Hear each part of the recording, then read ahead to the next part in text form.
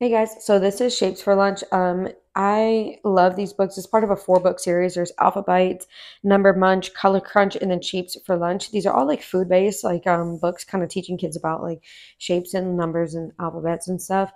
We do have all of the books. So the thing about this book, these books, I had said this in another video of mine, but I don't recommend these for like bedtime. Like these are such good like learning books or like daytime books because like this is a really short book.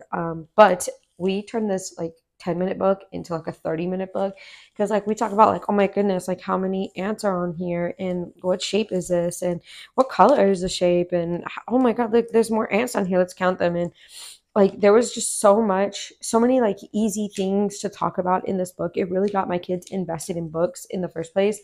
Like with the olives and do you like olives and the tacos and pickles. And then it even got into like not just basic shapes, but like also like some of the 3D shapes like tube and cube and cones. And then also hearts, stars. And then at the very back of this has like a little poem on the back, like the ants are all done eating basically. They're gonna come for your lunch. But then we get to name off like all the stuff that we just read about like on this page. And my kids honestly really love this book.